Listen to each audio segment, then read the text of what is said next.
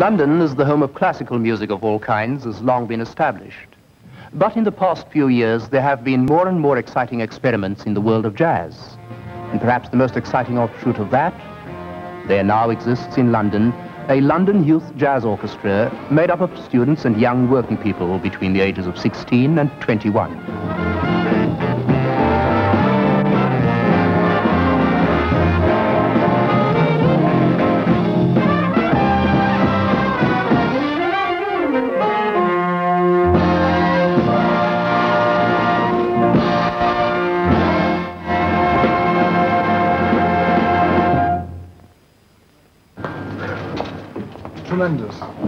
Tremendous. Bill Ashton, you're the brains behind this jazz orchestra. Now, most of us are used to small pop groups and small jazz bands, but this is a bit unusual, isn't it? Well, we started this about 4.5 years ago deliberately to try and help people to play different sorts of music from the small groups. And in fact, we started with one band in London, and now there are bands in Manchester, Birmingham, Redbridge, Repton, 5 in London, so, it's going quite well. And of course, a lot of adult bands as well up and down the country. Now, most of the bands seem to be, the orchestras seem to be between the age 16 to 21. That's right, What do they do for a living? Well, the two guitarists, Paul and Jeff, are both still at school, so Ted, Heather and Peter. Several of them are working. Colin's a computer programmer. Richard is in the army, he's in the Life Guards. Alan and John are both office workers, and the remainder, I think, are all at one or other of the London music colleges. Now, what do you think the trend in jazz is? Well, I think there's no doubt that the trend in jazz is to incorporate the best elements of pop music and to superimpose jazz solos and jazz ideas and jazz chords over the top of this type of rhythm. In fact, we are doing this more and more. In fact, we're going to play for you a piece which incorporates all this now. 1, 2, 1, 2, 3, 4.